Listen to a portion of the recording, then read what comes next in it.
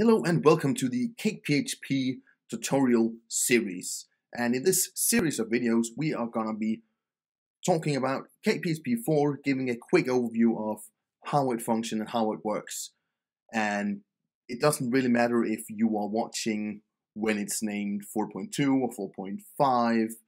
As long as it's a CakePHP 4 point something, you should be good to go in this video, because we're not going to be diving into the advanced topics. We're going to be just looking at CakePHP, what it is, how we use it. So what we're going to cover in this particular video is just a quick overview of CakePHP, and then we are going to look at how we can install CakePHP using something called Composer. Now, before we do that, just a quick overview of what CakePHP is that it's a PHP framework that you use to develop software in a much more secure, faster, cleaner way than if you were using just plain old PHP. So that's the very quick rundown of CakePHP. But if you're already here looking at this video, you probably already know what it is and you just want to get started and see how it works. So let's do that right now and see how we can install CakePHP. So the first thing that you should do is to go into cakephp.org. Then you'll go into this website. This is the official CakePHP website, and you can see at the time of this recording we are at 4.1 Strawberry. It doesn't matter if it says 4.3 or 4.5. It shouldn't matter. So as long as it's a 4 point something, everything in this video should still make sense. Now, it has a documentation up here with something they call the book or the cookbook, where you can read about CakePHP. And it's a very good starting point. So let's just go in there, because here you can get like a really thorough rundown of CakePHP. But what we are interested in is right here in the left-hand side, there's something called the Quick Start Guide. If you click on that, you'll just have to scroll down to something here where it says Getting CakePHP. Now, this is the important part, because for a lot of people, especially if you are new to frameworks, it can actually be kind of difficult to understand how you actually install it, how you get it running, because it's not just opening up some sort of a program or an editor and just start typing. You have to actually install it, because CakePHP as a framework is just a lot of files and a lot of code written in PHP that you then download and start using. You use all the classes and all the features that it has. So in order to download it, the easiest way is to download it using Composer. Now, I use a composer.far file, but let's just go into the Composer website first and talk about that for a bit. Because if you don't know what Composer is, this is again something like, it's a new barrier. You just want to learn CakePHP, now you have to learn about Composer, but luckily you don't have to know a whole lot about Composer. What it is basically just it's a package manager. So what it can do is that it can download a lot of different files and just put them together in a project and sort of automate the installation process for you.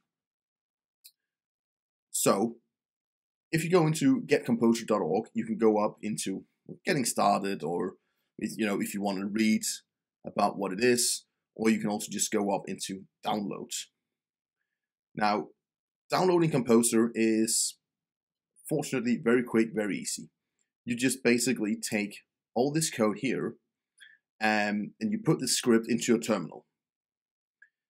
When you run that, it will put a composer.far file into the directory you are currently in. So let's just see that in action. Now here I have opened up my terminal. I am on a Mac, so if you're on a Windows, it'll just look slightly different, but again, you can go into Composer and just read the Getting Started section there. But I'm on a Mac, so that's kind of what I have to show. But in order to download Composer, the first thing is that I have to go into the directory that I want to download Composer in. So right now, if we write ls on Mac, I think you write dir on a Windows, you'll get a list of all the files in the directory you are currently in. And if I write cd, which means change directory, and I use .. it means I will go up a level. And if I write ls, I will see what is now in that folder. So it's a very crude way of navigating your OS. So right now I'll write cd .. again to go up a level, cd .. again to go up, I'll write ls, and now I am at the very top of my directory structure. And I want to put this composer far file into my applications folder that we see right there. So in order to go into that directory, I simply write cd and I start typing application. Then I can hit the tab button and it'll finish the rest of it. And I can press enter and then again cd change directory to applications. And remember cd .. just means go up a level. So now if I write ls, I am inside my applications folder and I want to go into my map folder because that's where I have my local developing system. So I go into my map folder, I write ls to get a list of files again. We have the htdocs file here, which is where you put all your files or all your projects in order to be able to run it on a local environment. Now this should be something you know, probably. If you don't, go and read about, if you're on a Mac, MAMP is a great program. There are others for Windows. I think it's something called SAMP.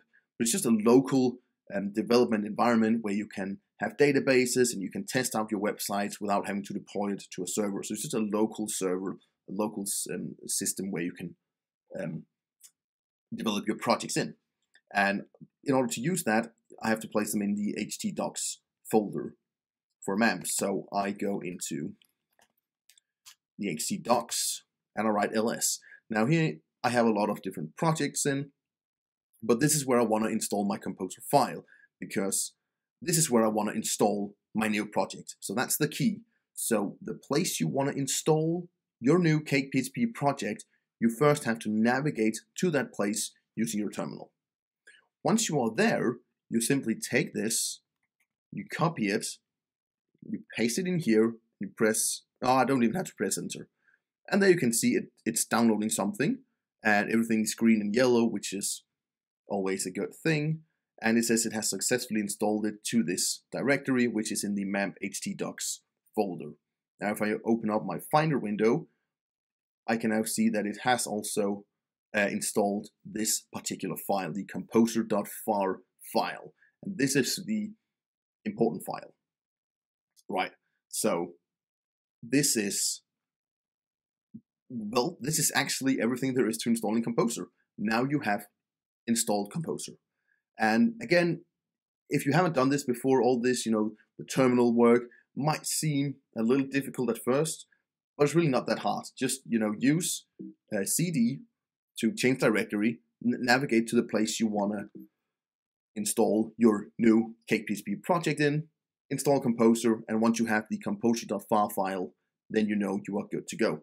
If you run into any troubles, read through the Getting Started section on Composer's website. There's also a part, here is installing it on Mac and Linux. Here is using Windows, where you can actually just run a setup file, it seems.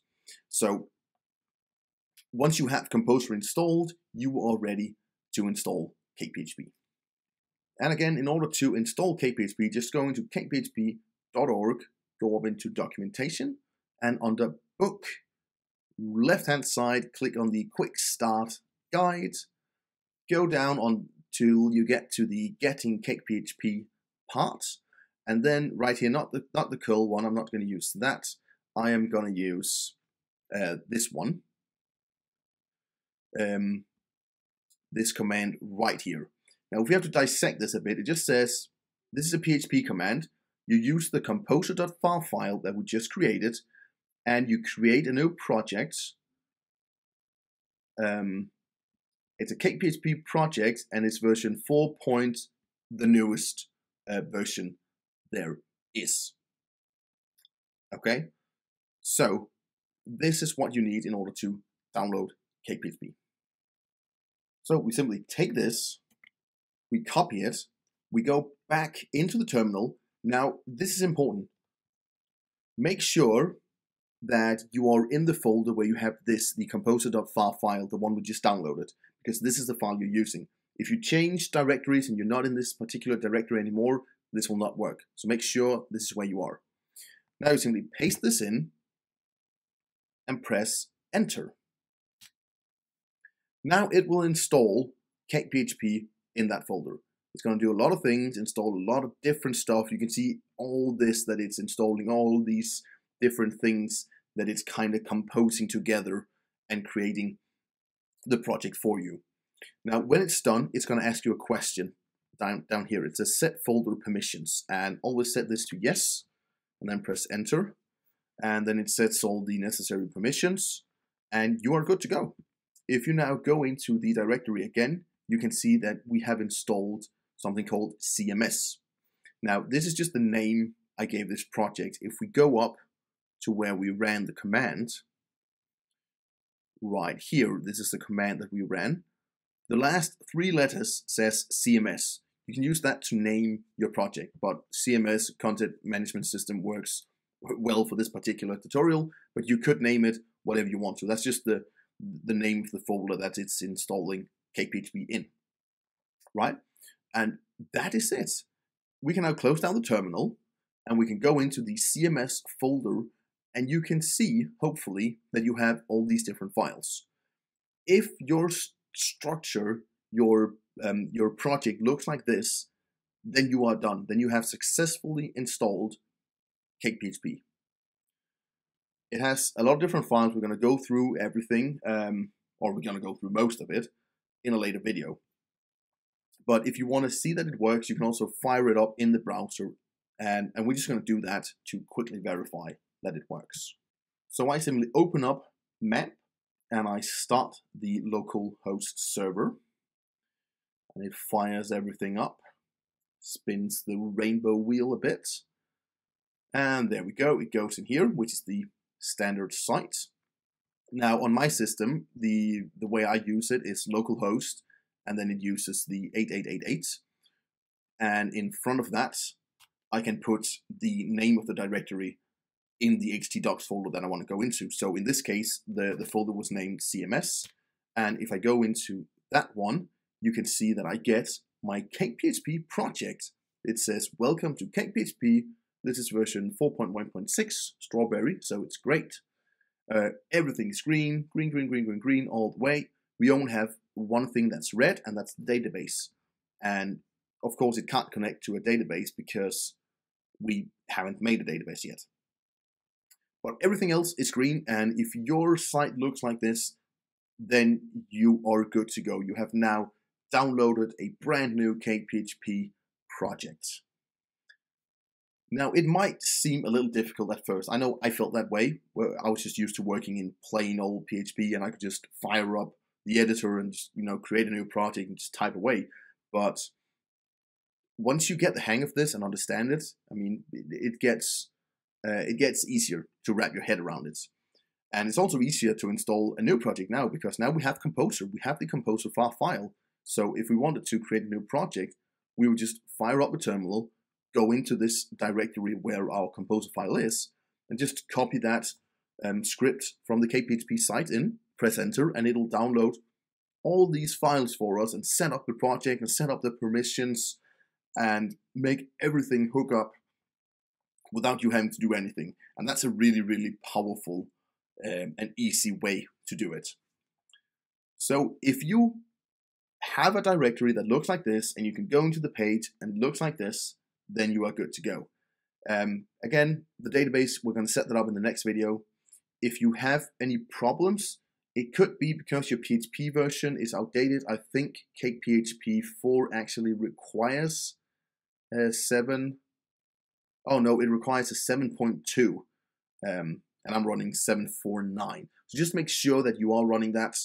I think if you're on a Mac, it's sort of like built into the system, so it's a little easier, but on Windows, you might have to install it manually. But again, if you get to this part, you are done, and you are ready for the next video. And in the next video, we are going to set up a database. We're going to talk about what CakePHP is, and we're going to start to explore all the amazing features that it has for us. So thanks a lot for watching, and I'll see you next time.